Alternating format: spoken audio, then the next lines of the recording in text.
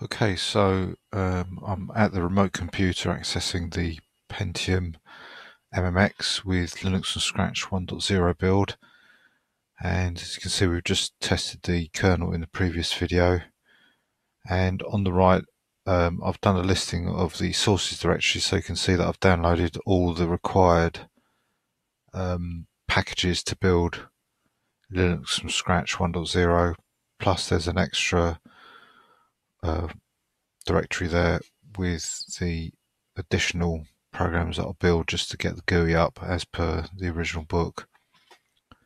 So let's move on.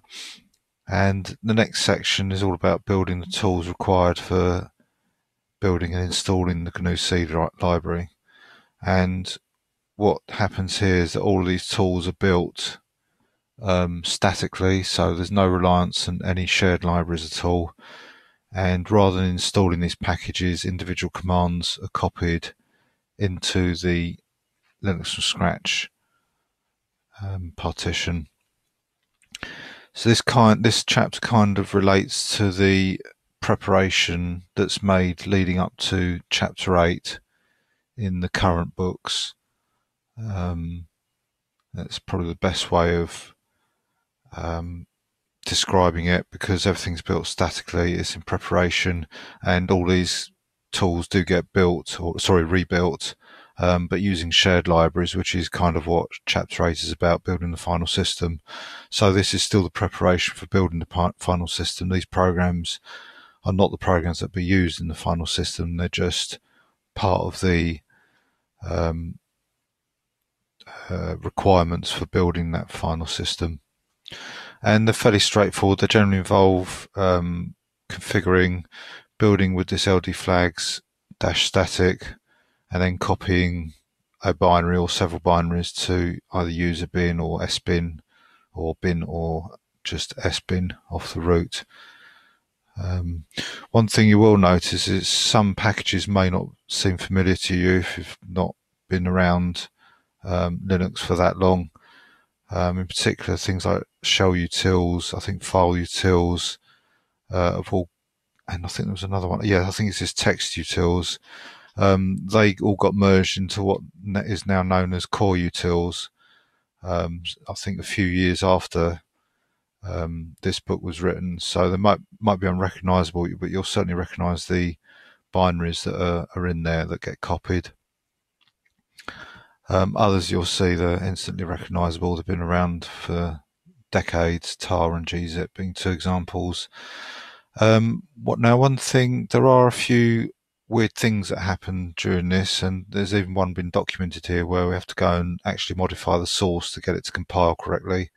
Another thing I noticed when I was testing this myself is that it seems when we come to do the later packages that certain binaries are missing, so they're not actually listed on this page. So I've got to try and remember to check my notes each time we install something to see if there are actually extra binaries.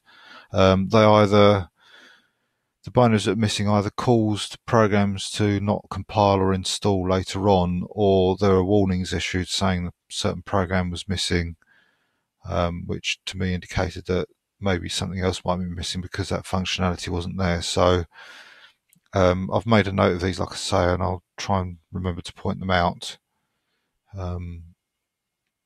so that you know that if you're following this, that you can copy them too.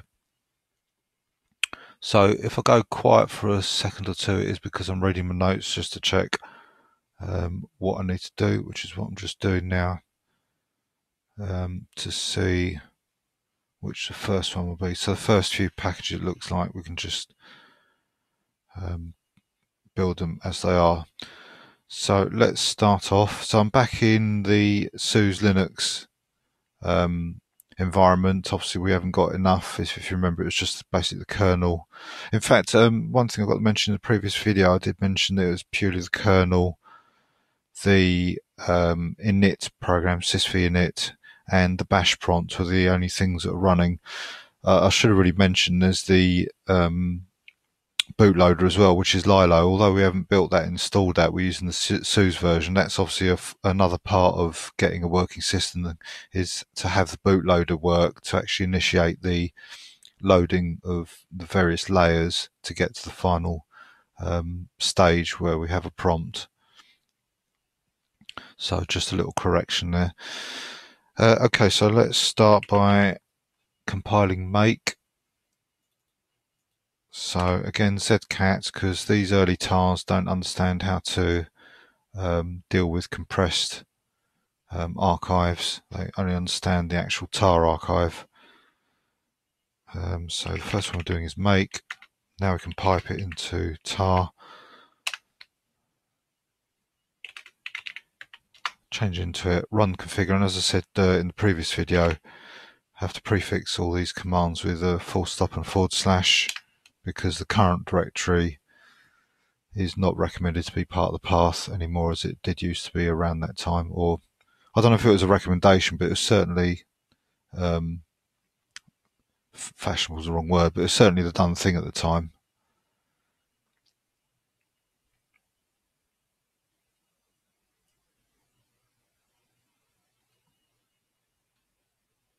So generally these programs only take a minute or two. Let's unset that now, set that.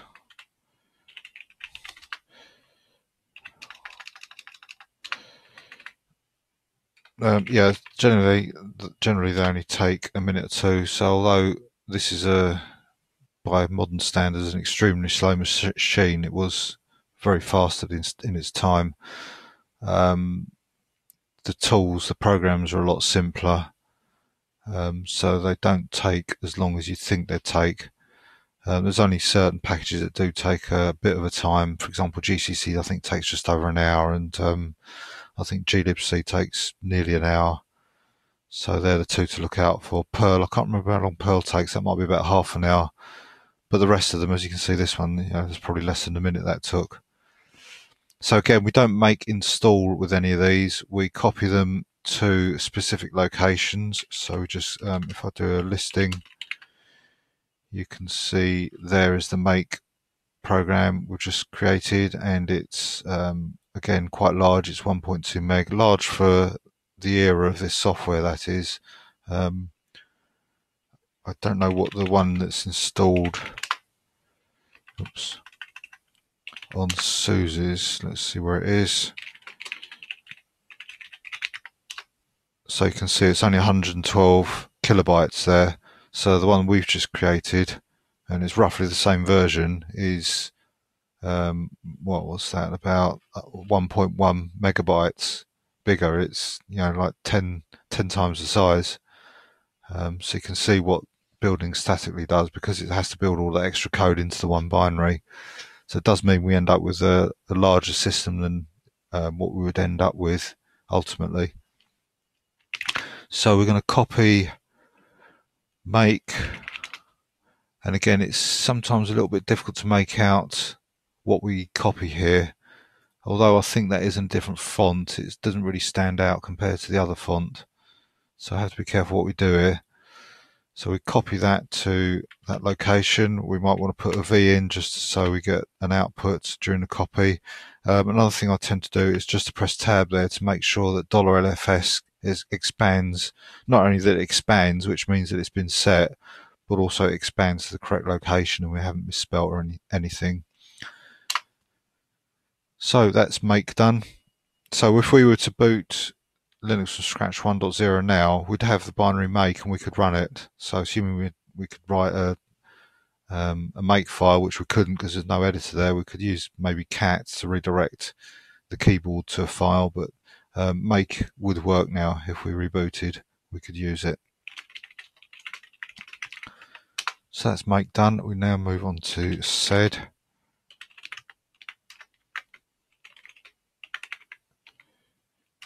XV. And again, we do a configure first.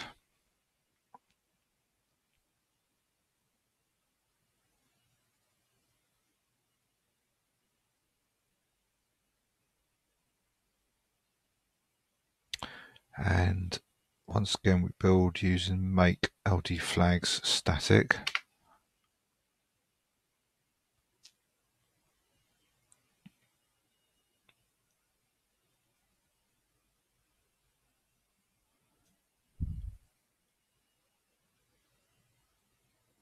And then we copy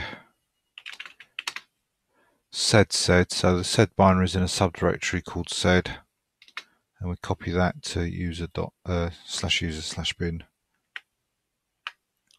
and that's done. So next we've got shell utils. Now some of these packages don't share the same package names as their title, so shell utils is actually called sh utils. So you can see there it is there. And this is the first package where I need to copy a couple of extra binaries that aren't mentioned in the book to ensure some of the packages later on work. I think one in particular that I had a lot of trouble with was GCC, trying to get that working, realizing there was binaries that weren't available. So we'll change into that. Again, we run configure.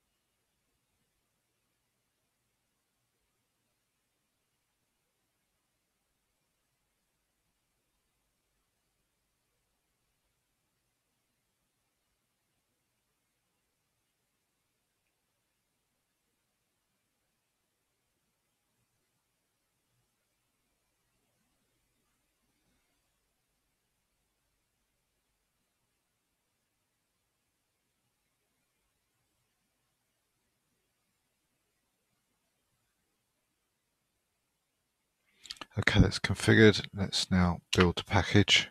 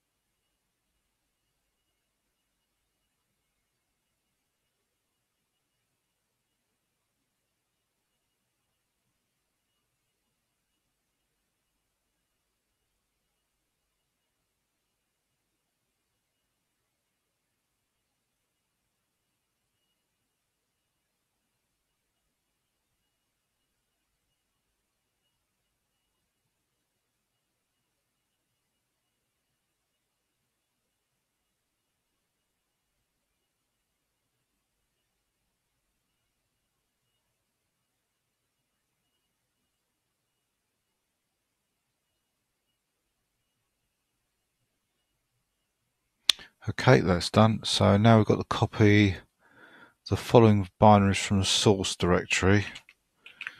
So if we look in the source, there's all those binaries there, but we only copy some of them. And therein lies the problem I had. As I say, I found that other binaries are actually needed. So let's copy these ones that are mentioned first of all, which are these ones. Copy all of them to the bin directory of our Linux from scratch partition. And the extra ones that I needed to, or I found that were needed that didn't exist, were env and expr. So it's those two there, env and expr. So they get copied to user bin, the looks of it.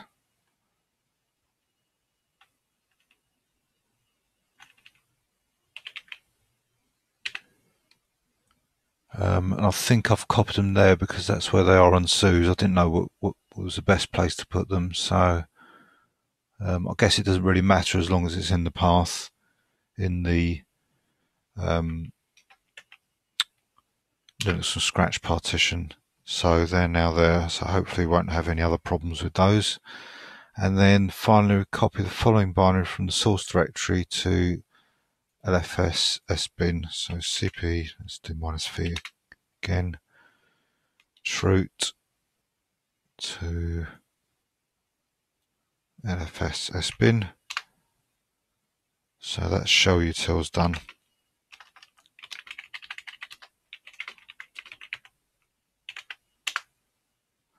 Okay, next one's file utils.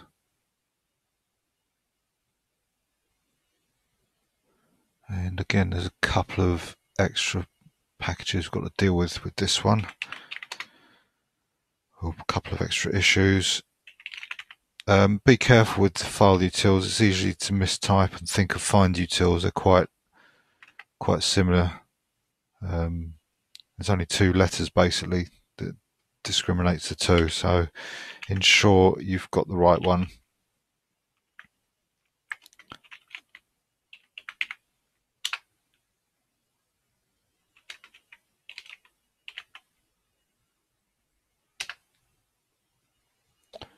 So unpack it, configure the package by running configure again.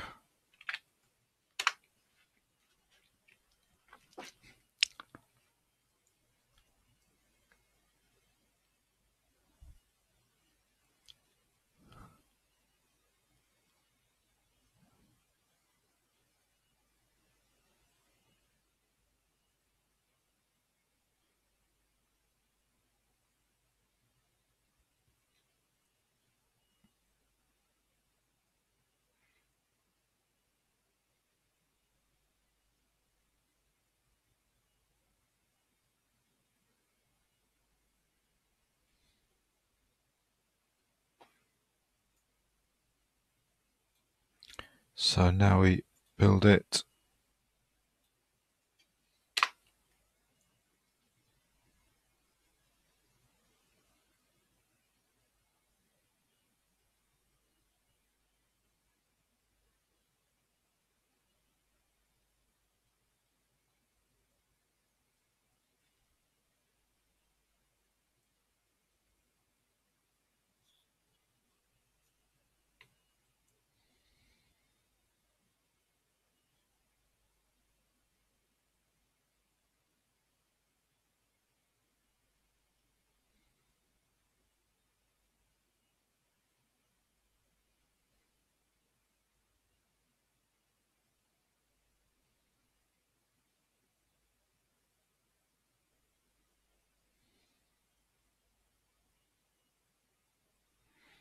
Okay, that's done. So now we copy the following binaries to LFS bin. So let's grab all of them. And they go to LFS bin.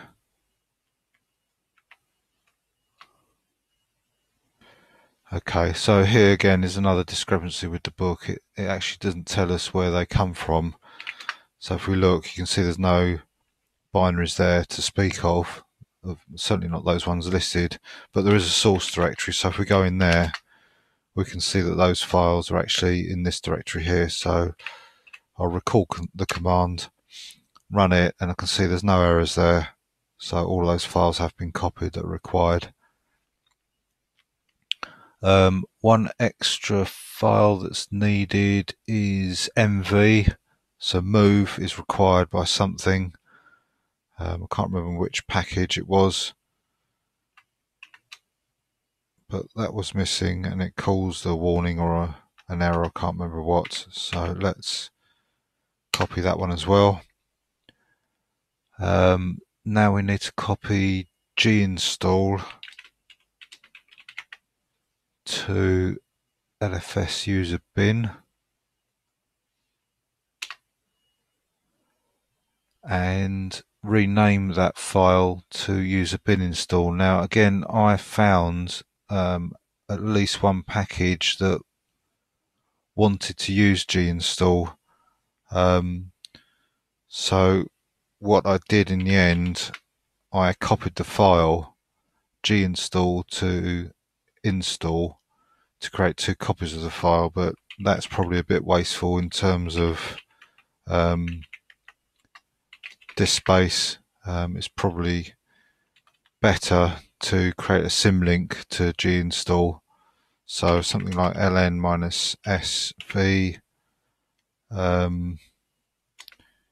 install ginstall, if I can remember if that's the right way around to do it.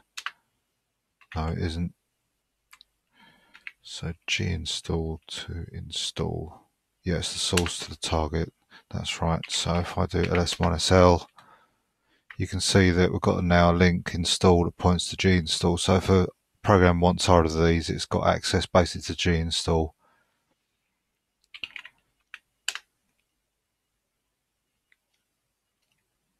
Oh, didn't I change the directory? I didn't change the directory, so I've basically copied that symlink. I'll create that symlink in the source directory. So let's try copying it to user bin. I thought I'd changed directory to that, and obviously I hadn't. User bin. Okay, what that's done is actually copied the binary. Let's try again.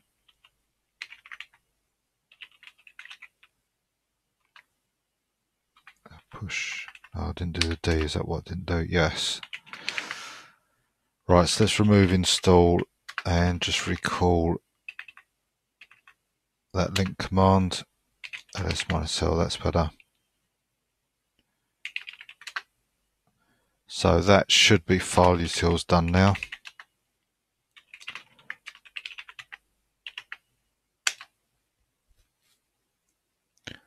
So next we've got util Linux.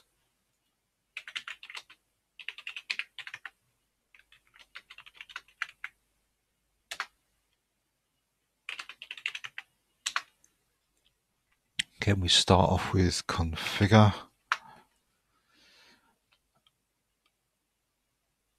Okay, right, yes, I forgot about this one. Just check my notes again, should have checked beforehand. There is no configure script here, so I'm presuming that an older version was used when this text was written, which did have a configure script. So what I did was just carry on. You can see we've got a make file there already.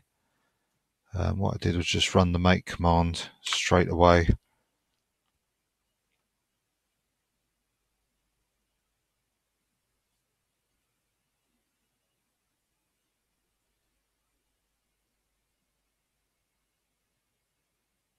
Sorry, I'm looking at the wrong one here. It's not that one, is it? Let's start again.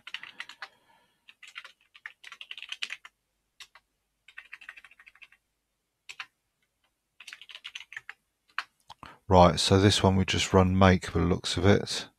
Go to the lib directory and compile the files there by running make. Alright, so as you can see there's no config there, so we go to lib, we run make, that's done. Then go to the mount directory and compile the programs there by running this.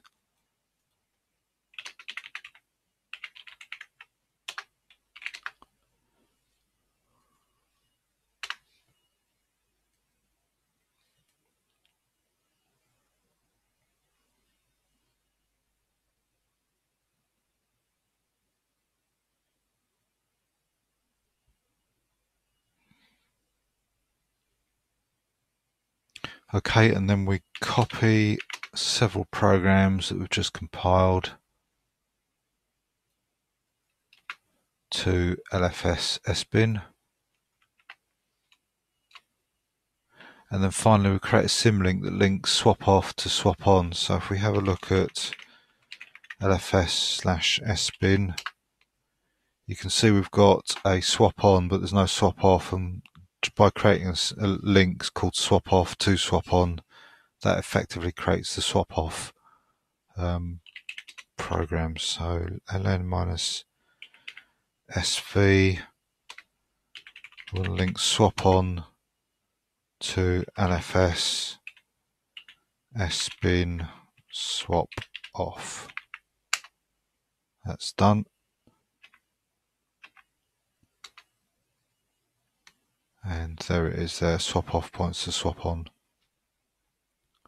So that's util Linux done. And now we move on to text utils.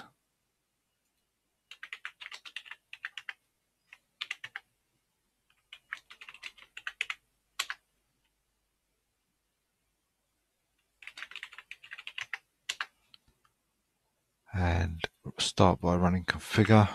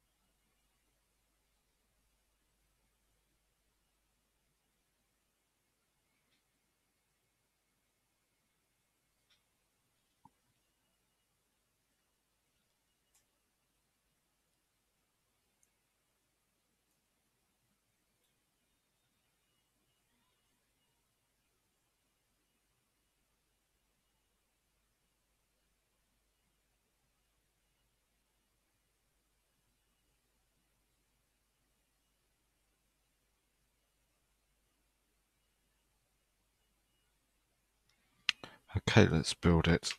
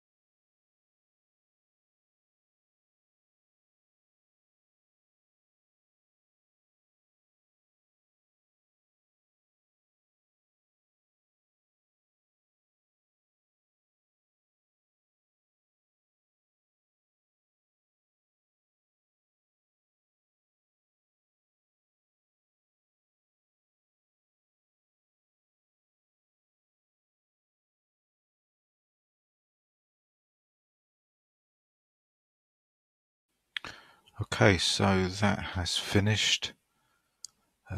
So we need to copy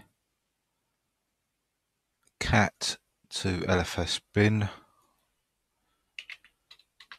from the source directory. So cp-v source /cat, and we copy that to $lfs bin. That's okay. And then copy the following binaries from the source directory. So it's probably easier to change the source actually. cp-v,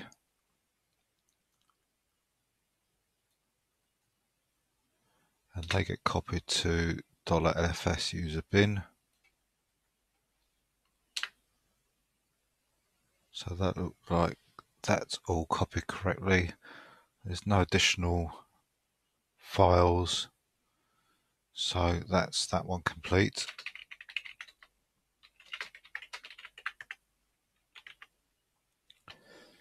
And now we move on to tar.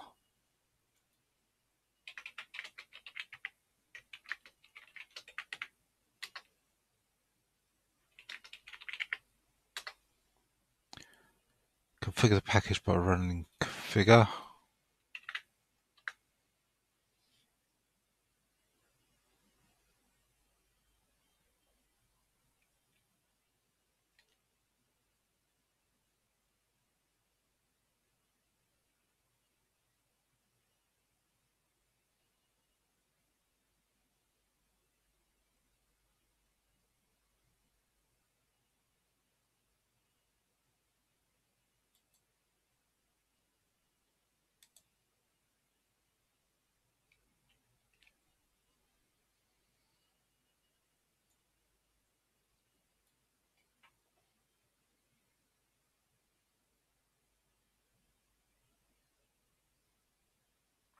And we'll build the package.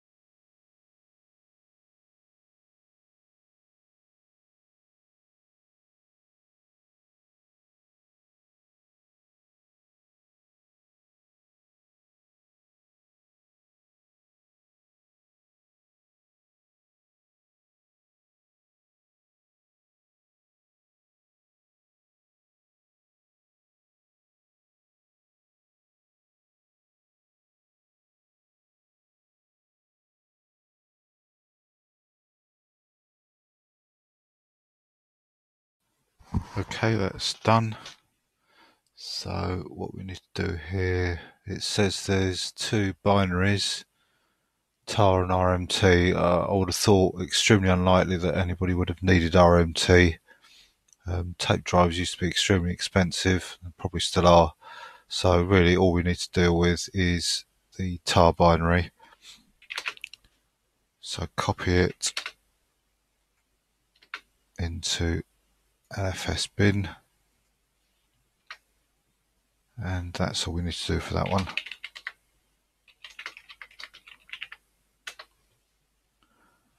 Gzip.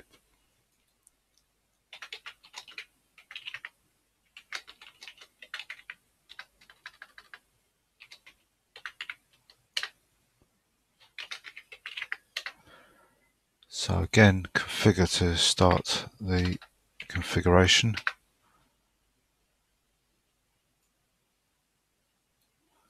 And build it with the usual make LD flags equals dash static. Okay, so we've got this error that's actually mentioned in the manual about conflicting types for base name, and it says how to fix it. So we need to edit the gzip.h file and find the line extern char, etc. So what I found is the quickest thing to do is just look for star base, and there it is there. It says extern char star base name capital OF brackets brackets char star F name close bracket bracket and semicolon, and it says replace this line with, and it gives the whole line again, and the only difference is that a 2 has been inserted there to give it a different name. Save that, and then we edit the util.c file, and a similar thing, if we look for star base, there it is there, although it's over 2 lines this time, and it explains how you can change that if you want to. It's probably not worth it really. It just basically, again, you just insert a 2, so you're just creating a new variable name or object name or something called base name 2 instead of base name, so there's no conflict with the existing one that is obviously known about previously. So save this, then it says rerun the make LD flags is static, it equals static again, and it should carry on where it failed and complete successfully. And it tries to explain what was wrong there. It says like there's something else already called base names, a collision of names. But the main thing is with that fix, it's compiled through to completion. So remove the following files. Remove from the following files the in extension. So we need to move gzexe.in to just gzexe. Move zdiff in to zdiff. Better if copy these in case any spelling mistakes are made. And rename zforce.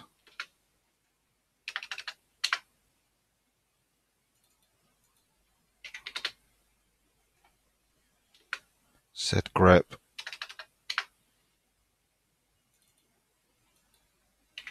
zmore. And znew.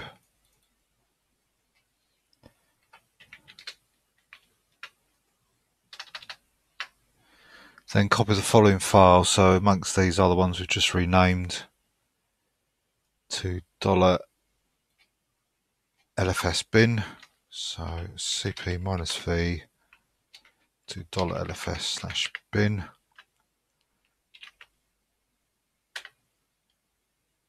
So that's all okay. So that's gzip done. So moving to bin utils.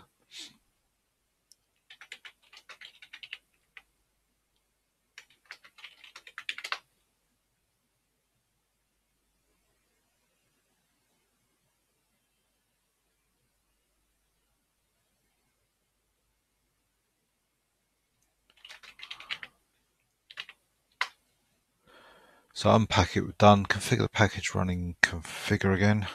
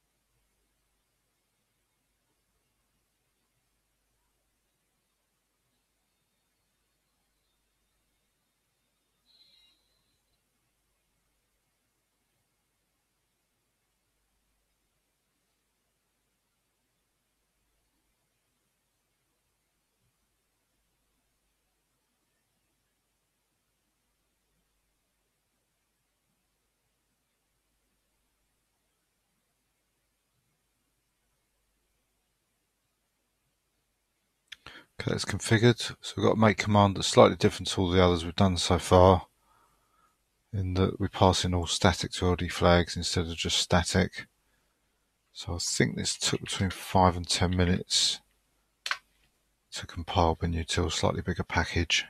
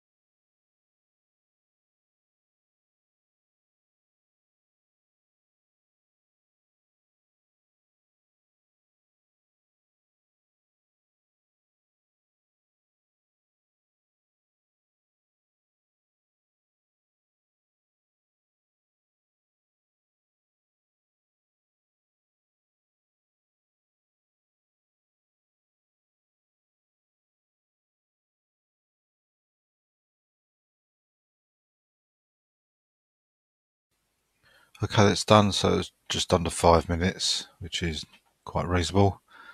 So next we've got to copy the following binaries from the gas directory to LFS user bin. So let's do CP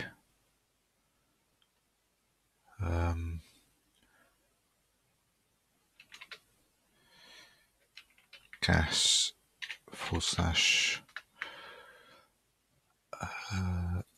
AS new and gasp new.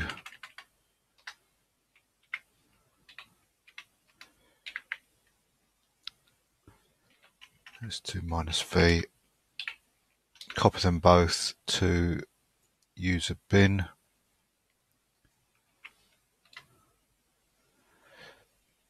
Rename those files to LFS user bin AS and user bin gasp.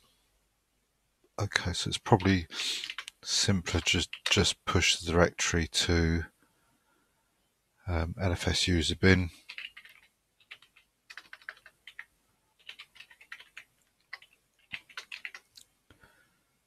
So it's AS new, that one there. So MV AS new to AS, and MV, the other one was gasp new, that one there, to gasp.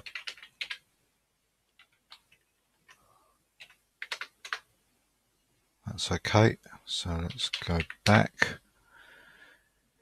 Copy the following binaries from the LD directory, LD new. So MV LD/LD-new, and rename that file to user LFS user bin LD. Okay, so we can move this and copy it, rename it in one hit, like that. That's okay. Copy the following binaries to the bin from the bin utils directory to LFS user bin. So let's go into that, be easiest. Copy these binaries.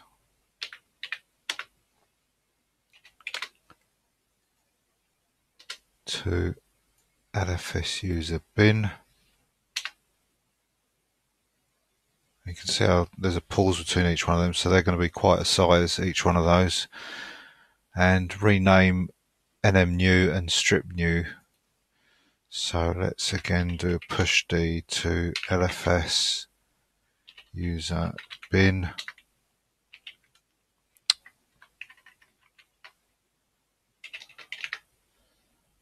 And we're looking for nm new, which is there.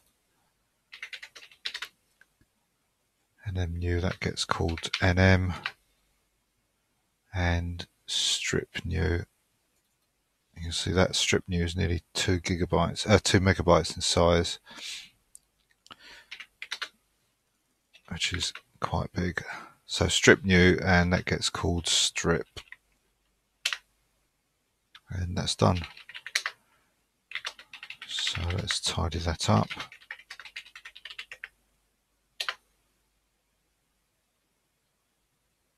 And move on to grep.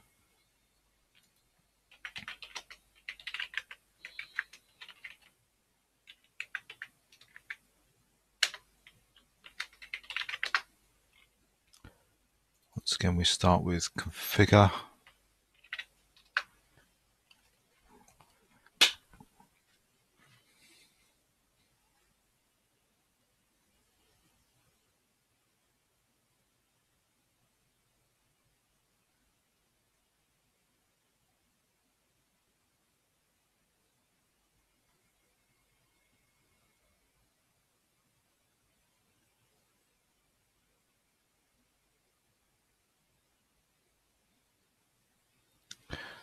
And build it with make LD flags.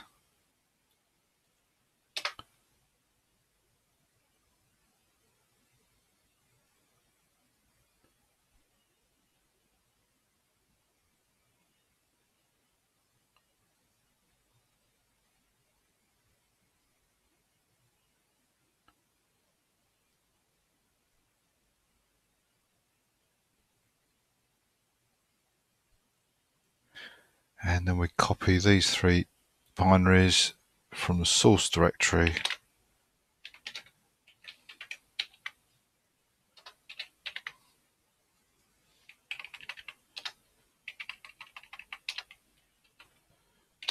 to LFS user bin cp minus v, and that's done. Right, now I've just noticed while that was building that I've missed out another binary that was part of shutils, so I'm going to have to just remember I've got Bison to do next, and unfortunately go back and rebuild shell utils to copy this one binary. So let's redo that one, sh utils tar minus xv. Luckily it didn't take too long, it's just an extra couple of minutes. So just go through these motions again.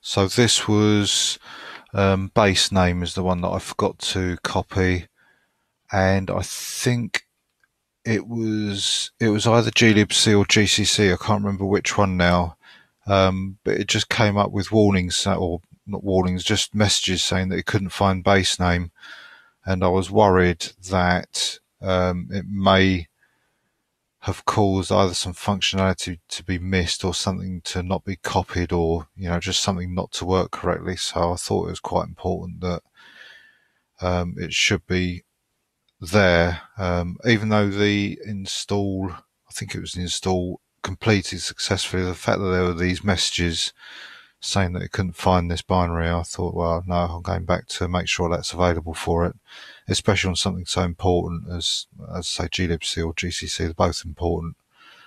I didn't want to let that go missing.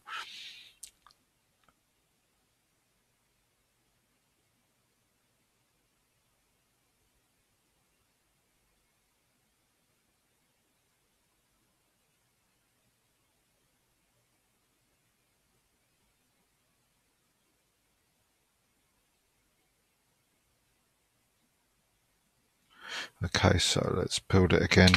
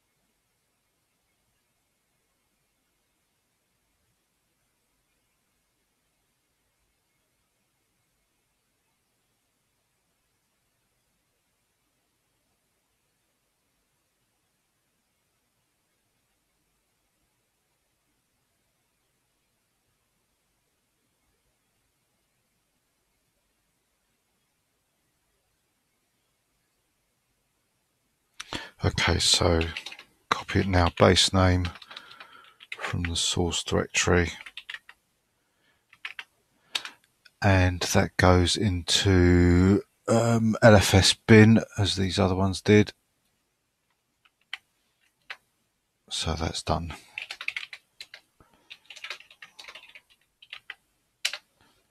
So back to Bison, and let's extract it. Oops. So again, run configure.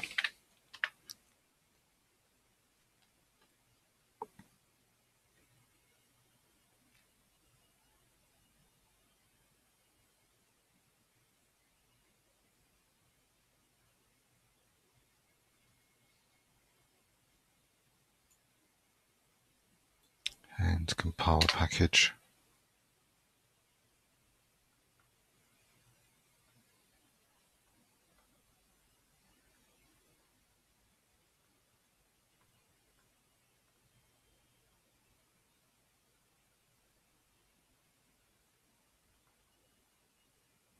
Okay, now we need to copy the Bison program to user bin in the LFS partition. Right, I didn't put the Bison name in.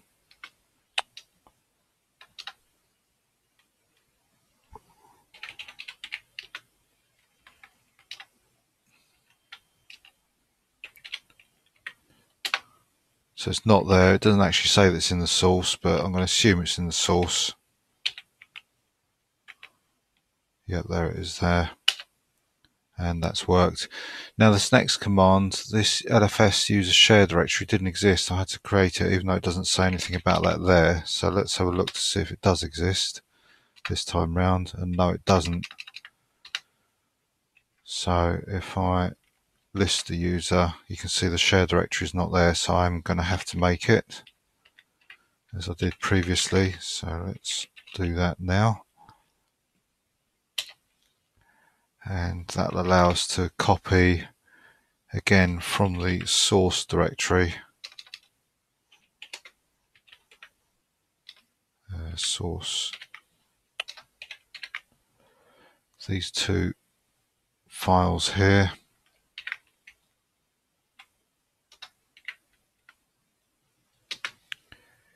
Into that directory we've just created. And that's done.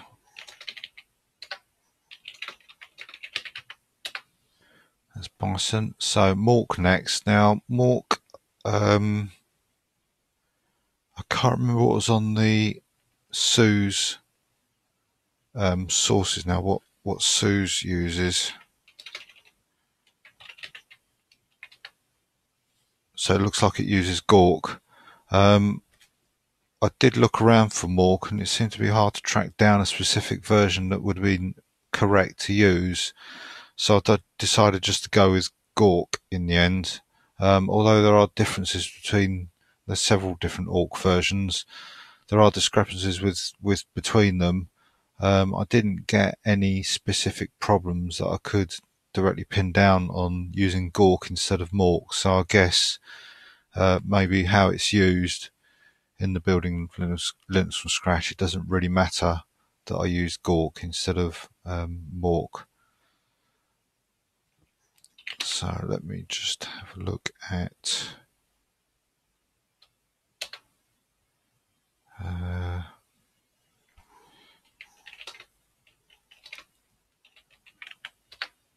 yes, I did download a newer version as well. So yeah, this is going to be newer than the one that SUSE is using. So it's using 303 and I've sourced 304. So let's extract it.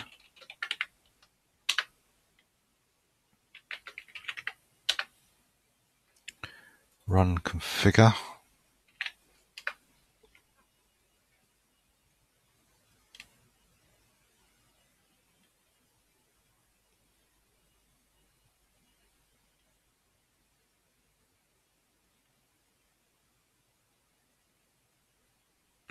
Now, the make command makes use of C flags, and I don't know if these are appropriate to Gork, the building of Gork or not, but again, I used it and it didn't seem to have any problems that I could attribute to using a slightly different version of Orc. So I'll carry on and do as I did before.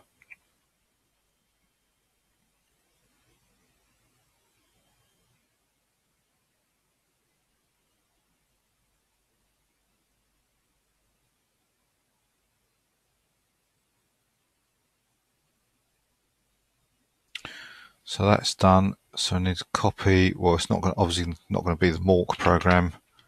It's going to be Gork. So we copy Gork into LFS user bin.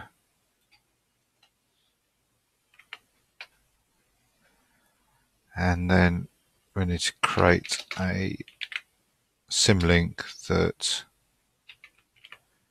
ties the Gork binary we've just copied to LFS user bin. Have I done that the wrong way around again?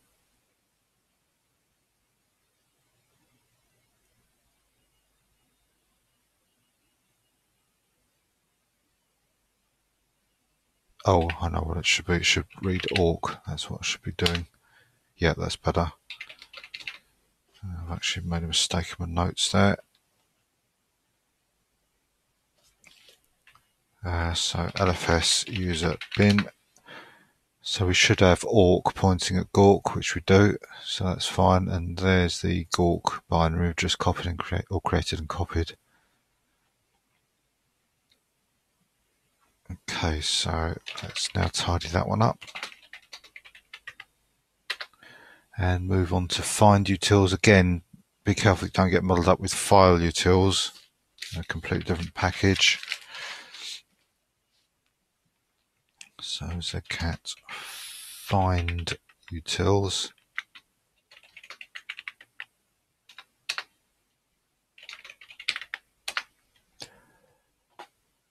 And we run configure first. Oops.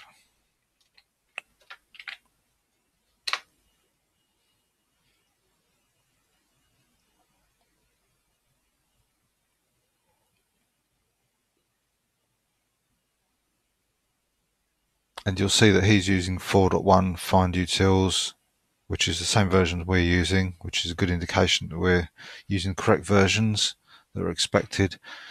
And it says that it does get this error again about the base name, but it doesn't stop the build from carrying on. So we need to watch that to see whether we get that or not. And as I remember, we do, or did get it previously. So we need to expect to do those changes. And indeed, there it is. Where is it? I just saw it. Yep, there it is there. Conflicting types of base name. So, and there again, C304 of defs H. So once again, he's got some instructions on how to fix it. So we need to edit the find make file.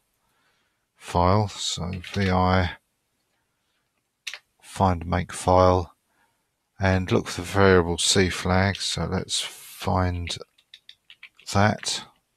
There it is there. And add to it this -d GNU source. So append that to the end. Save that. Then we need to edit the find defs H file. And once again, look for star base. There it is there. Just check it. Char space star base name space p underscore char f name. Replace that again, basically changing the base name to be called base name 2. Okay, it says read only file here. So let's see why that is first before we do anything. Oops. So you can see it's a read-only file. So that's why we're getting the warning that it's read-only. So we should be able to override that envi. So let's look for that start base again. Insert, we get that warning again. Insert the 2.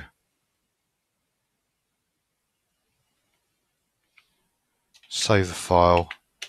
It will tell us it's read-only, but it tells us we can also, as usual, use the exclamation mark to override that warning.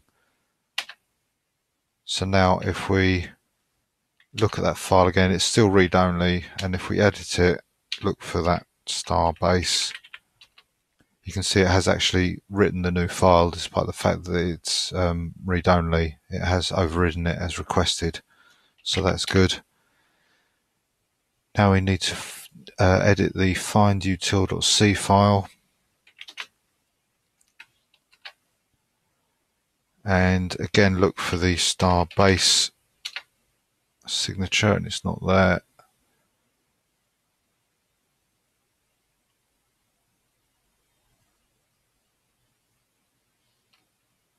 Oh right, okay, because it's split over 2 lines. It's just down here actually. There it is there. So once again we change base name to base name 2. Again we're getting the warning about a read-only file.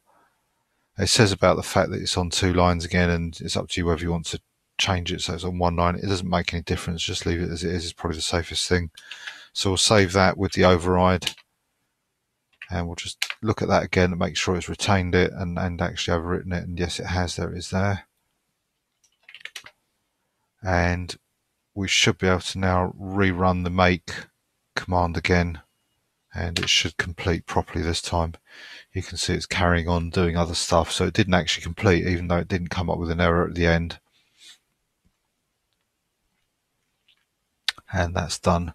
So what we do here is we copy the find program from the find directory. There it is there, and we put that in LFS user bin, and that's done.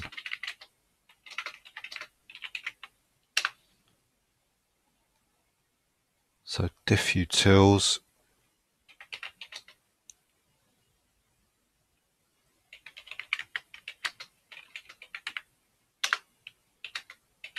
right, I've got some notes about this one.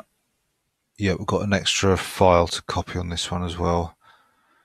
So once again we'll do a configure to build it.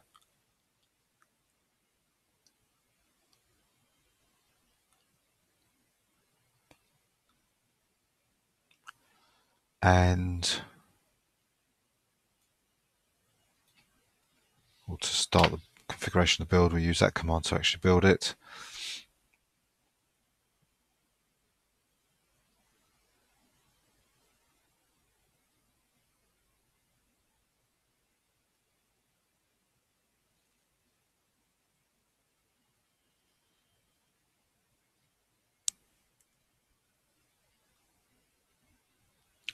And then we need to copy these 3 files to LFS user bin. And the extra file that I found was needed as well by another package later on was the CMP binary, that one there. So that gets copied to user bin as well, and that's diff utils done.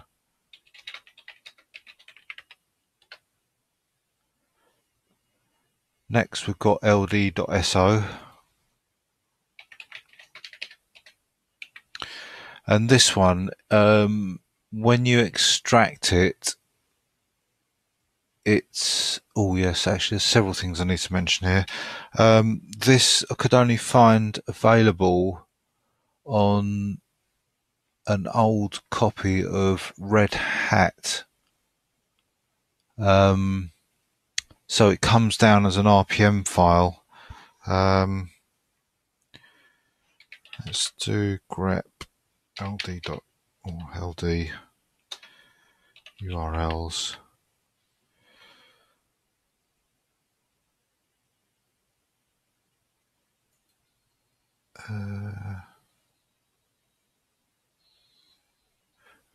Oh, that's interesting. Have I found another version? Right, let me just take a quick look at this site, because I thought this was in a different format.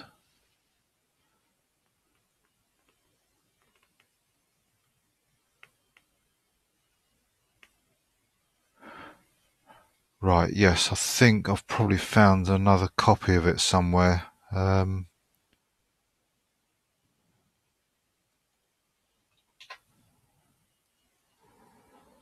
ld.so.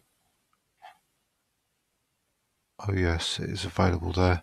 Yeah, okay. What it means is, I don't know if you remember, initially we installed a tool called Alien, and that was to convert the RPM into a tar.gz file. But that URL there does actually give you a tar.gz file straight out without having to use Alien. So we're not going to be using Alien in the end to convert it. I've also got the fact that it looks like that might, or the original might not have extracted to its own directory, so I'm going to make an LDSO directory, change into it, and and extract it there just in case it does actually swamp that sources folder.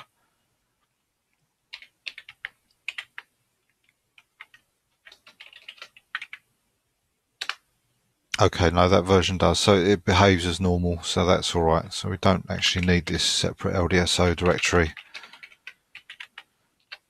We can just extract it as per normal.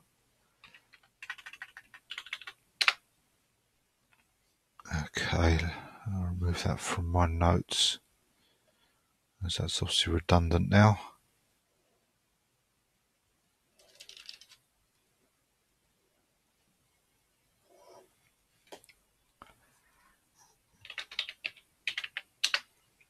Right, so unpack it, go to the util directory, run make LDD, and run make ldconfig. Copy LDD to LFS bin, and copy ldconfig to LFS sbin, and that's all we need to do for that one.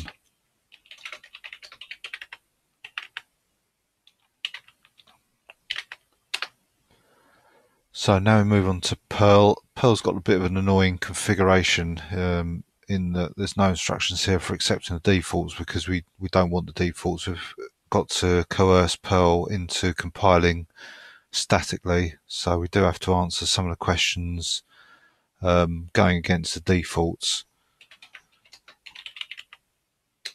Oops, don't want to list that to the screen. I want to put it through tar.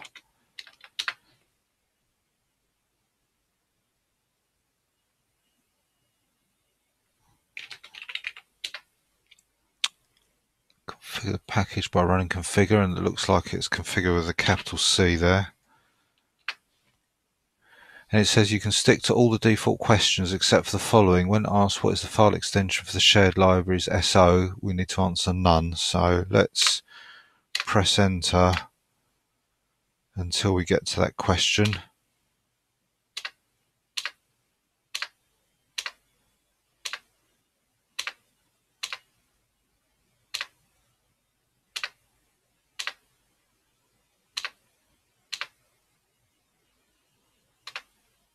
And there it is. What is the file extension used for shared libraries SO? We want to answer none. And the next question we want to look for is any additional LD flags not including libraries, and then brackets -l user local lib. So let's have a look at that one. Is that it there? Any additional LD flags not including libraries? So we need to answer with that library path that's been supplied plus the static switch. And the last question we need to look for is, do you wish to use dynamic loading? Yes, and we've got to answer no.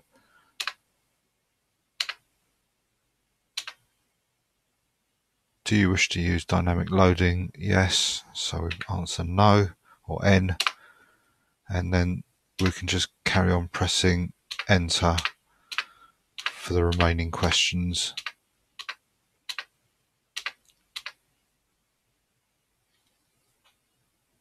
And at this point it does lots of checks again. You think it's finished with all the questions, but it does come back and ask some more. So it's a little bit tedious, but not too onerous.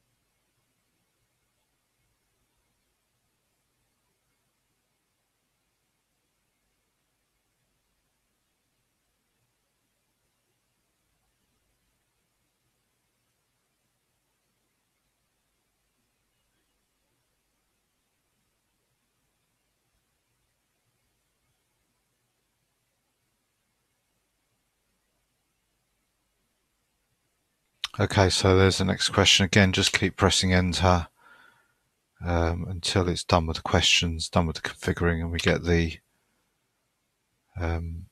prompt back.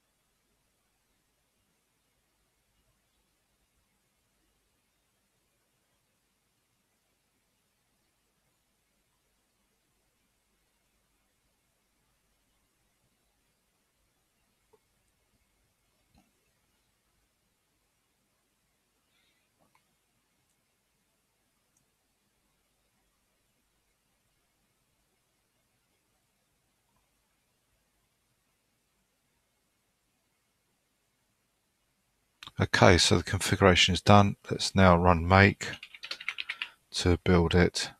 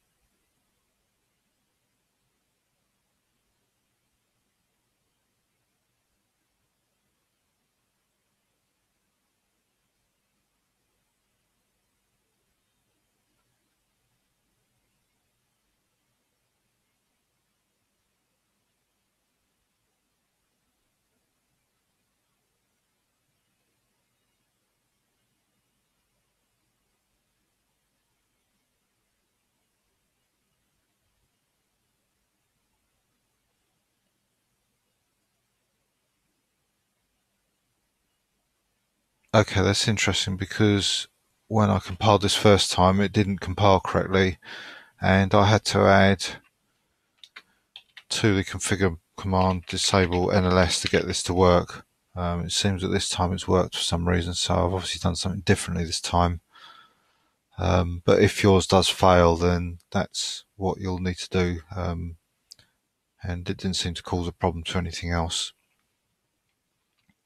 So anyway, that has worked. So all I need to do is to copy make info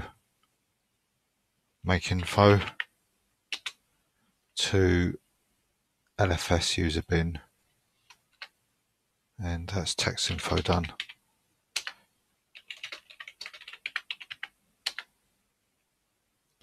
So the next one we've got is auto make, and you can see these have got quite a bit of manual work to do, so I'll have to be careful.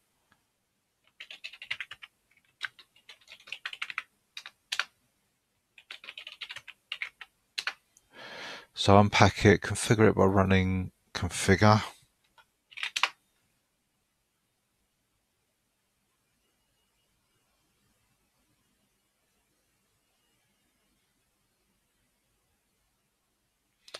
Then we straight away copy two files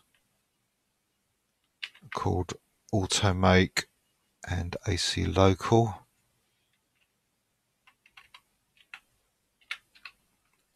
And we copy them to LFS user bin.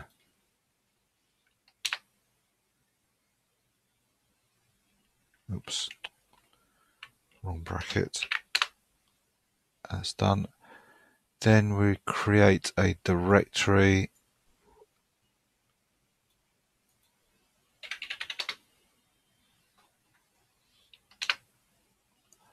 Copy the following files to that directory. So cp-v, all of these files get copied to that directory we just created. That looks okay. Then copy all the star.am files to the same directory.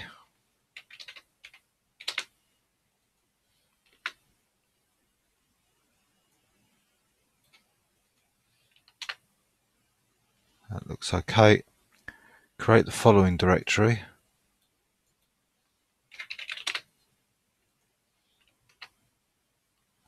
And copy the following files from the M4 directory to the AC local directory. So cp-v m4/*m4 to AC local. Oops. Yep, and that's done. So that's auto make complete. Now we move on to autoconf.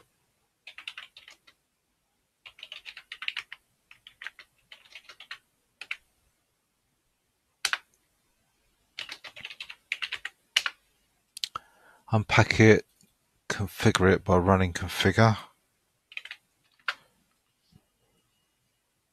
Build it with make. And copy the following files to LFS user bin. cp-v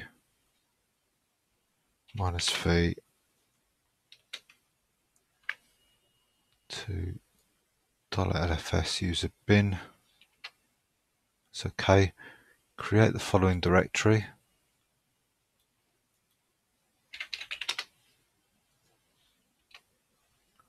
And copy the following files to LFS share autoconf, all the star.m4 star files. So cp-v star.m4 star into that directory we've just created. Okay. Also copy these following files to autoconf, so these ones here into that autoconf directory, and that looks like that's it.